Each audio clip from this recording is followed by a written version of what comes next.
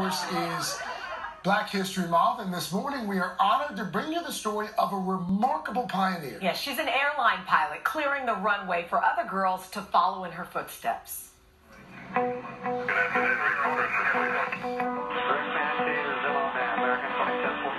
What do we love as pilots? It's taxiing down that runway. You then stand those throttles up. You feel that sheer power from the engine as you start to roll down the runway. We pull back on those controls. You feel that airplane ascend, and you feel that you become one with that airplane. You're taking an airplane greater than 170,000 pounds in the air, and then you have control of that. 41-year-old Beth Powell is a pilot for American Airlines. I remember going to high school, and I loved everything with numbers and all subjects pertaining to math. Powell was born in Jamaica and was inspired by a teacher to become a pilot. So I was like, Mommy, Daddy, my teacher told me I could become a pilot, a mechanic, or an engineer.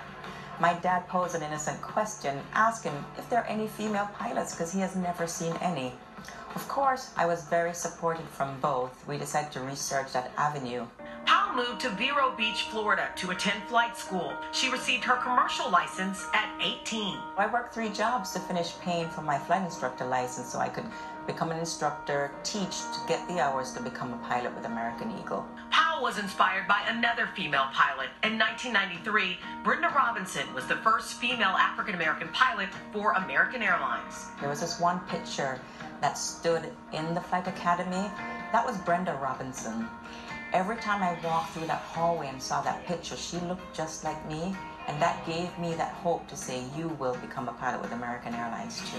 Powell started flying with American Eagle at 21 years old, and in 2014, she became the first officer of the Boeing 737 for American Airlines. But she is still one of the few African-American women in the cockpit. You walk through the airport, you see those head turns looking at you, is that really the pilot? It's so rare to see, and the numbers that's out there is so very small. So I welcome when I see those stares, and I take the time to talk and have a conversation so they recognize, yes, I am the pilot. Today, in commercial aviation, only 4% of airline pilots are women, and even less are women of color. Dare to dream big and dream loud.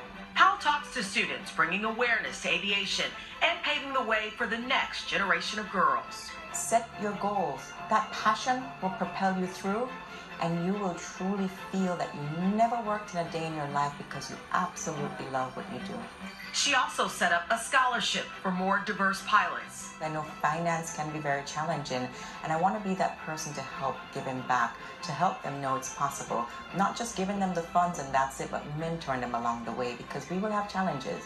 And it's nice to have that support to say you can do this. And Powell hopes that will bring more diversity in the skies. I'm looking forward to seeing a more diverse community, not just because of the color of our skin, or because of our gender, or our religion or sexual orientation, but for what that brings.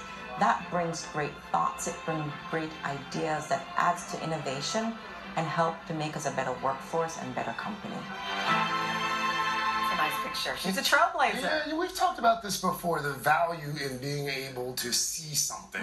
You know, when you're young and you aspire to be something or do something, being able to actually see that person. Yeah, people in her path to support her, to help her do it. Powell belongs to the organization Sisters of the Skies, and they're hosting a Girls Rock Wings event in Houston this April, where teenagers who have dreams of becoming a pilot get to go up with instructors who look just like